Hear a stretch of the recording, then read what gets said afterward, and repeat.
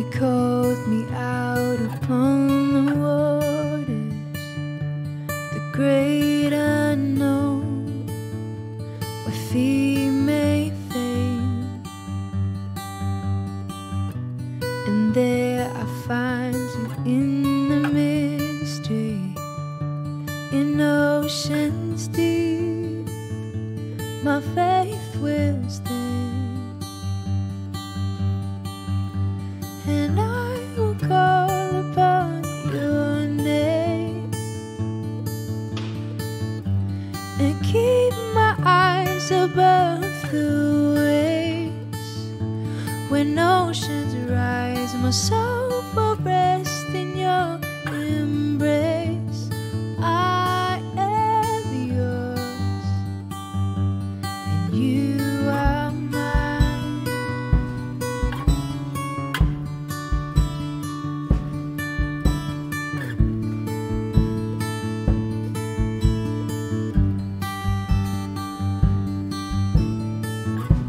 Your grace abounds in deepest waters.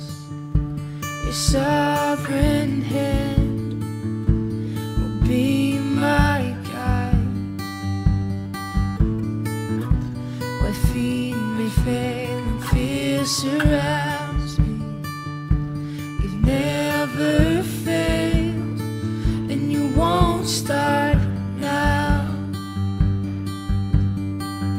So I will call upon your name, and keep my eyes above the waves. When oceans rise, my soul will rest in your embrace. For I am yours, and you are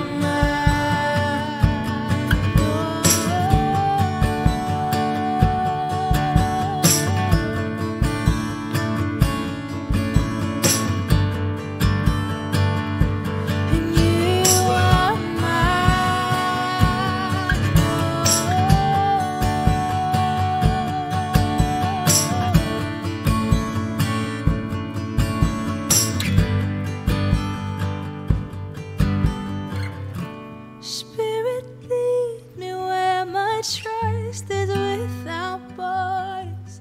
Let me walk upon the waters, wherever you would call me. Take me deeper than my feet could ever wander, and my faith will be made stronger in the presence of my Savior. Spirit, lead me where my trust is without borders. Let me walk upon the waters, wherever you would call me. Take me deeper than my feet could ever wander, and my faith will be made stronger in the presence of my Savior. Spirit, lead me where my trust is without borders. Let me walk upon the waters, wherever you would call me. Take me deeper than my feet could ever wander, and my faith would be made stronger in the presence of my Savior.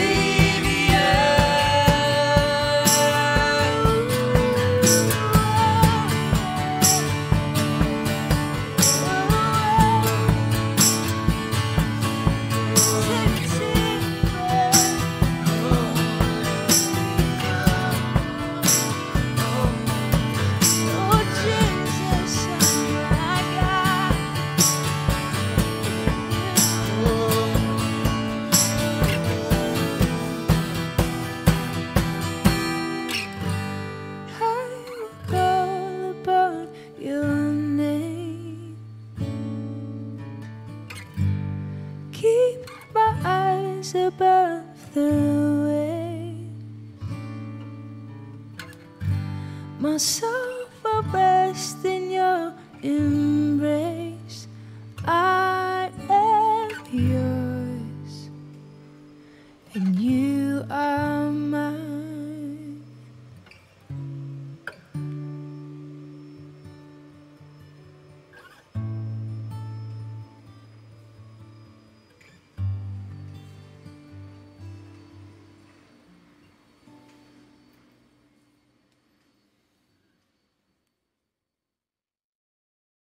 Good morning everyone, and a very warm welcome to our service of morning worship from Christchurch, Billericay on Sunday the 22nd of August. Today is the fifth in our series of caring for God's creation, and today the title is On the Tiles. All will become clear when Paul Hunt preaches later on. As we've progressed through this series, the news on the effects of climate change has become very worrying indeed. There have been many severe floods, and the forest fires across Europe and in America are burning out of control. We also know that the highest temperature ever recorded in Europe was recorded just a couple of weeks ago at 48.8 degrees. When we first started talking about this series a few months ago, we obviously had no idea how serious things would become. So I hope as this series progresses, you will be helped and be able to think a little bit more about how you can play your part to help caring for God's creation, even more than you have been perhaps in the past. We're now going to watch a short video about what's happening to our oceans, and after that I will begin the service.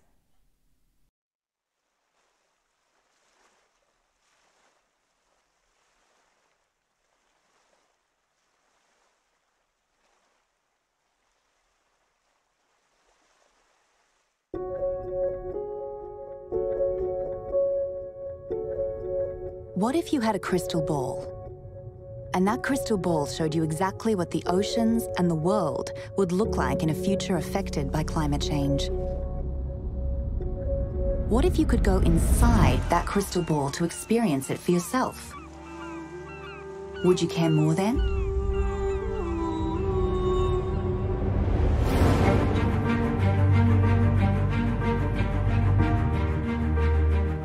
Virtual reality is at a tipping point. Now anyone with a smartphone can be transported through VR to just about anywhere. Like the reefs of Ischia, an island off the coast of Naples, Italy.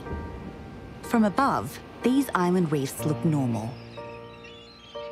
But underneath the ocean's surface, scientists have made a breakthrough discovery about how climate change is rapidly affecting marine life.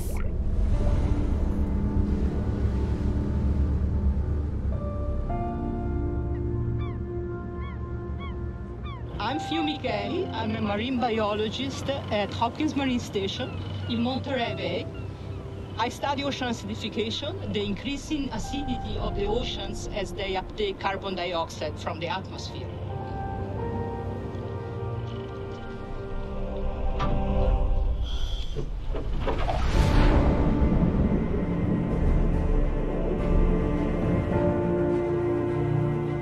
Now we're underwater in the Ischia reefs. What makes these reefs special is that there are natural underwater volcanic vents that spew pure carbon dioxide into the water, making it more acidic. About 30% of the carbon dioxide from human activity dissolves into the oceans, rivers, and lakes. This, in turn, makes it difficult for organisms like plankton, corals, and shellfish to grow their skeletons and shells. Virtual reality allows for unique, teachable moments that would be impossible in other learning settings. Look around and find the healthy reef with normal, non-acidic seawater chemistry.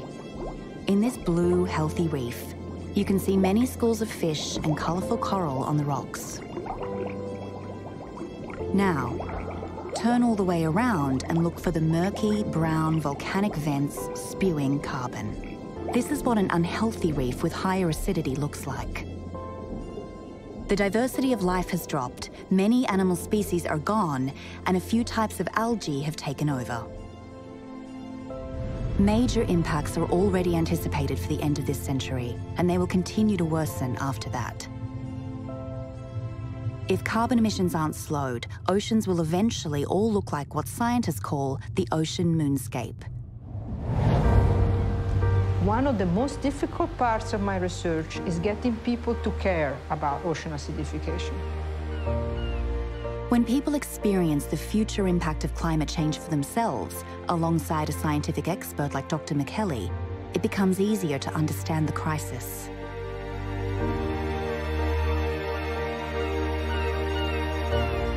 Researchers can't bring all of the world to the reefs of a skier, but through virtual reality, they can bring the crystal ball of a skier to the world.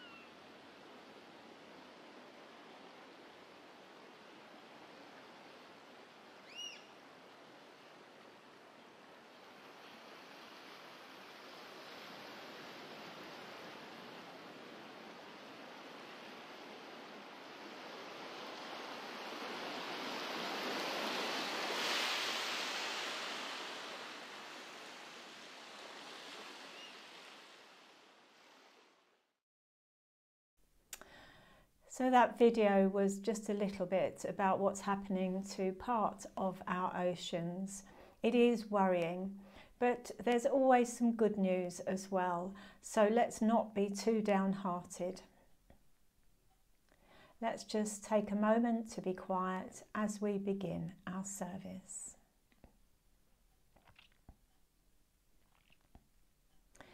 The earth is the Lord's and all that is in it.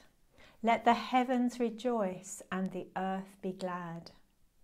Our help is in the name of the Lord, who made heaven and earth. I was glad when they said to me, "Let us go to the house of the Lord." As we rejoice in the gift of this new day, so may the light of your presence, O God, set our hearts on fire with love for you, now and forever. Amen. And so we come to our time of confession. Let's just take a moment to reflect on our week. Is there something we want to bring before the Lord this morning to say we're sorry?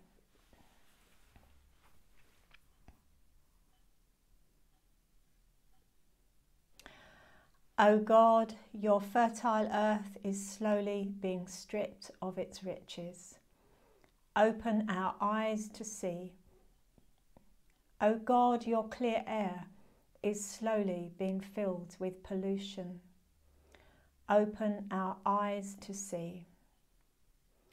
God, our Maker, so move us by the wonder of your creation, that we may repent and care more deeply. So move us to grieve the loss of life, that we learn to cherish and protect your world.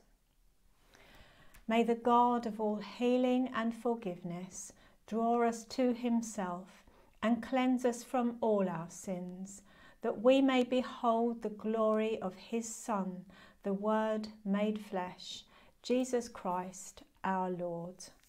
Amen. And now Stuart Gibbs is going to bring us our Bible reading, after which Paul Hunt will be speaking. Today's New Testament reading is Mark 4, 37 to 41. A furious squall came up, and the waves broke over the boat, so that it was nearly swamped. Jesus was in the stern, sleeping on a cushion. The disciples woke him and said to him, "Teacher, don't you care if we drown?" He got up, rebuked the wind, and said to the waves, "Quiet, be still." Then the wind died down and it was completely calm. He said to his disciples, "Why are you so afraid? Do you still have no faith?" They were terrified and asked each other, "Who is this? Even the wind and the waves obey him." This is the word of the Lord. Thanks be to God. Let us pray. Dear Lord, we see the world around us grow increasingly hotter. The winds and storms becoming more violent, and the future uncertain. Please, Lord, we pray that you will calm our hearts and guide our actions to reduce the damage we have done to your creation. Amen. So, good morning, Christchurch. Today's reading focuses on an event on the Sea of Galilee, where Jesus once again showed his power over nature. But also, it highlights our ability to lose faith just when we need it the most. So, let's revisit that night.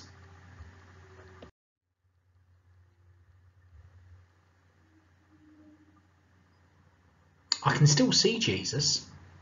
I think he's sleeping. Can you believe that? Sleeping in this storm.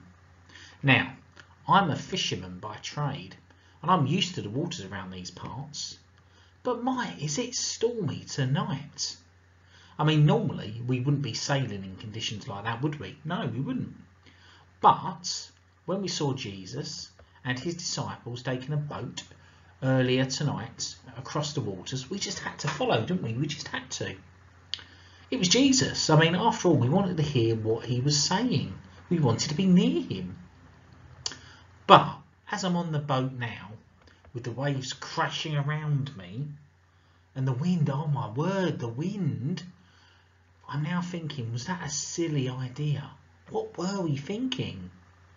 I mean, following Jesus out into the sea in a storm with these waves, this wind, what were we thinking? And let's face it, we still don't know for sure who Jesus is, do we? I mean, yes, we've heard the stories and the miracles that Jesus has performed and that he is the Son of God, but well, I just don't know. I just don't know.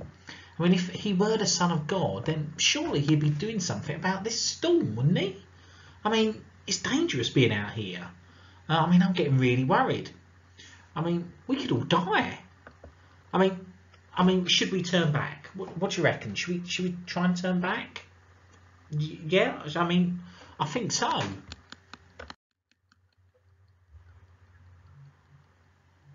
Hang on.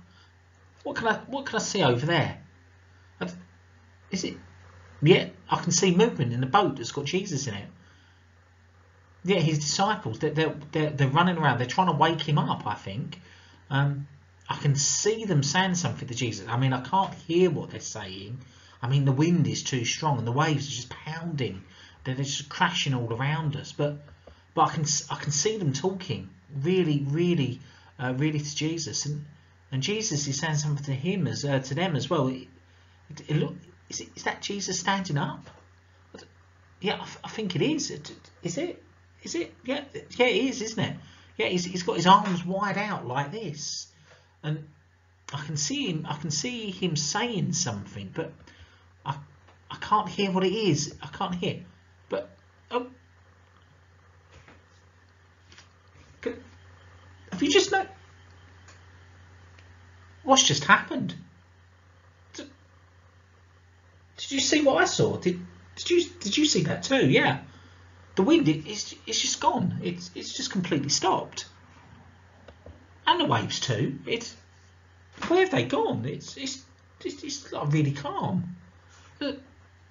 One second the storm was raging, And the next, Jesus stood up and he said something, and everything was just calm. Can you believe that? Did you see that? I'm not making it up, am I? Did you see that? Wow. Wow. I saw Jesus and he stood up and he held his hands up and he said something, and then there was just silence. There was wow. There's no storm. It's just gone. There's literally just no storm around. Wow. It's so quiet now. I can actually hear Jesus in that calm, gentle, authoritative voice of his. And what is he saying? Yeah, he's saying, why are you so afraid? Do you still have no faith? Was that to me?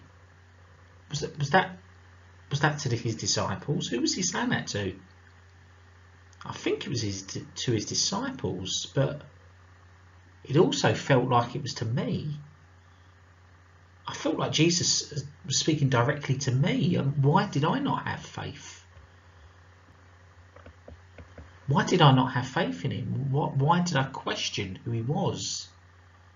Why did I suggest that we turn away? Do you feel like that too? Yeah. I do have faith, Lord. I do. I don't know why I didn't, but I do have faith, Lord. I do. Now, today's reading reminds us that Jesus is here. He's here to calm our hearts in times of need. But I think also the reading also serves to remind us that we will face difficult times in our lives. And it will sometimes be a challenge to keep our faith in Jesus, just like those first disciples did on the boats, when everything was going around them and that storm was raging. They were worried. They were looking at Jesus for help, but they also were, if you like, panicking that he wouldn't be doing something.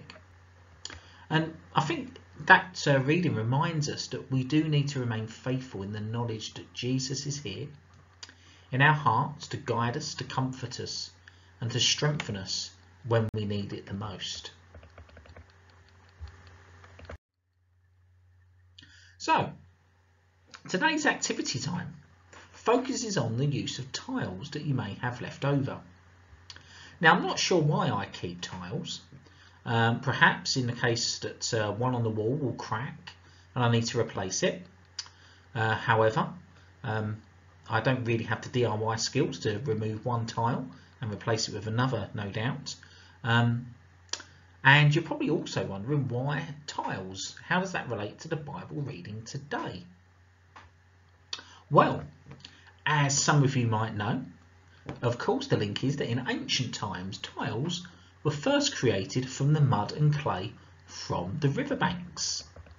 And of course, we had the story today of Jesus on a sea, the Sea of Galilee. Now, if you've got any spare tiles around, why not try to create a coaster? So you might you might put a teapot on there, or you might put a cup of tea on there as well. And if you've got some spare tiles, like the ones that you can see on the screen, all you need is some pens, like Sharpie pens, some permanent pens or some acrylic pens, if you want to get a little bit more artistic. They come in all different colours. And then try to get creative. So by perhaps writing out a Bible verse, or even maybe drawing some pictures of the scene that we heard today, or maybe some shape, something very abstract that just reminds you, whenever you see it, of today's reading and perhaps the feelings that reading has brought up in you.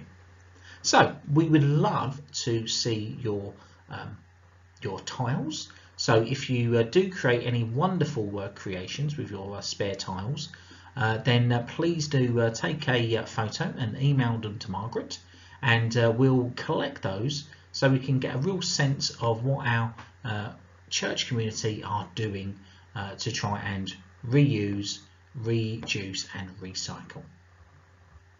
Have a great rest of the week.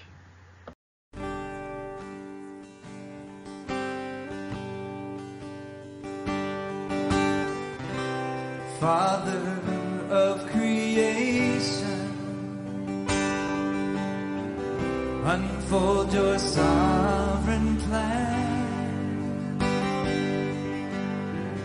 Raise up a chosen generation that will march through the land. All of creation is longing for your unveiling of power. Would you release your anointing? Oh God, let this be the hour. Let your glory fall in this room. Let it go forth from here to the nations. Let your fragrance rest in this place as we gather to seek your face. Ruler of the nation, the world has yet to see the full release of your promise. The church in victory. Turn to us, Lord, and touch us. Make us strong in your mind. Overcome our weakness, that we could stand up and fight. Let your glory fall in this room. Let it go forth from here to the nations. Let your fragrance rest in this place as we gather to seek your face. Let your kingdom come. Let your kingdom come. Let your will be done. Let us see on earth the glory of your Son. Let your kingdom come. Let your will be done. Let us see on earth the glory of your Son. Let your kingdom come. Let your kingdom come. Let your will be done.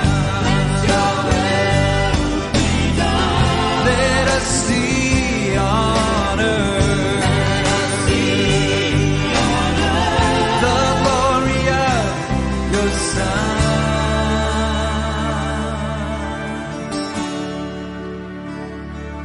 Let your glory fall in this room. Let it go forth from here to the nations. Let your fragrance rest in this place as we gather to seek your face. We are gathered to seek your face.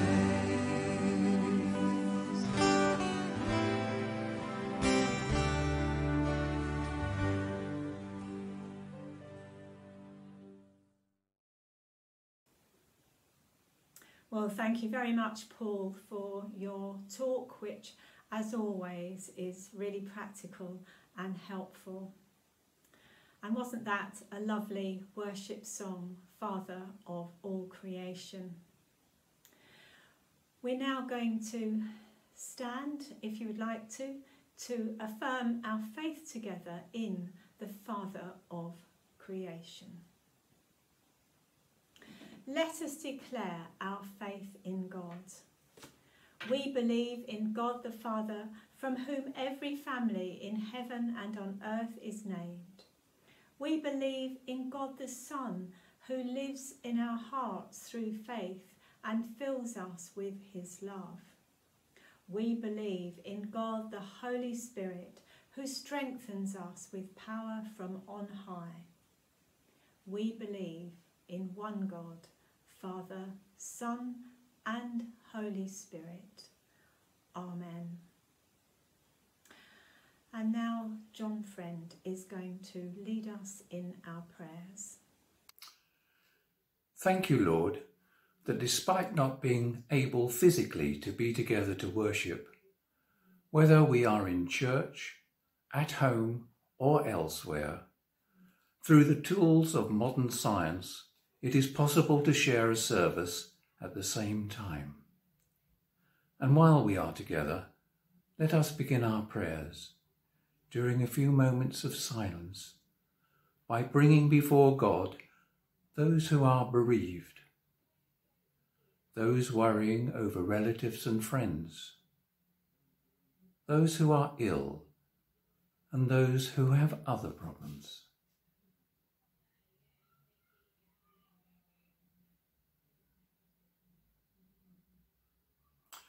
Let us not forget our mission partners who frequently endure a difficult life trying to spread your word. Our Father, we pray you will hear our prayers and give those who are troubled peace in their hearts. Lord, in your mercy, hear our prayer. Heavenly Father, we sometimes forget that you are the source of all goodness, generosity, and love. We thank you for opening the hearts of many to those who, due to war, conflicts, religious intolerance, and any reason, are fleeing for their lives. Help us now to open our arms in welcome and find ways of reaching out our hands in support, that the desperate may find new hope and lives torn apart may know your peace. Lord, in your mercy, hear our prayer. In line with the Church's summer theme, caring for our creation, we pray. God of compassion, as when the disciples who called out for help when their boat was in danger of sinking, you hear the cries of all who are in trouble or distress. Accept our prayers for those whose lives are affected by storms, floods, and fires. Strengthen them in their hour of need. Grant them perseverance and courage to face the future, and be to them a firm foundation on which to rebuild their lives. Lord, in your mercy, hear our prayer. A prayer from Nigeria. Lord Jesus, we are breaking the world you created, and it's causing suffering all around us. The poor and vulnerable amongst us feel the most impact. Forgive us where we have ignored their plight. Forgive us for the way we have treated creation, your creation. Today we set our hearts and minds on you. Give us your vision to inspire us to live more justly in order to bring your restoration to this earth. Lord, in your mercy, hear our prayer. Climate change talks start and stop. Vague proposals are made.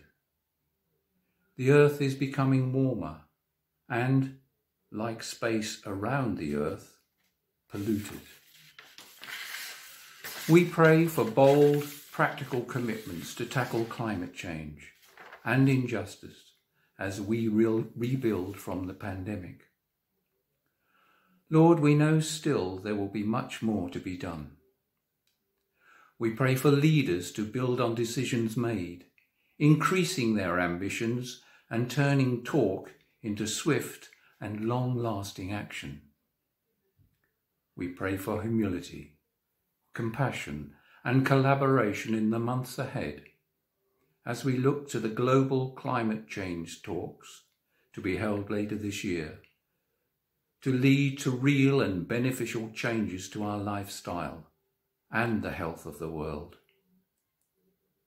Merciful Father, accept these prayers for the sake of your Son, our Saviour, Jesus Christ. Amen. As our Saviour taught us, so we pray. Our Father in heaven, hallowed be your name. Your kingdom come, your will be done, on earth as in heaven. Give us today our daily bread. Forgive us our sins as we forgive those who sin against us. Lead us not into temptation, but deliver us from evil.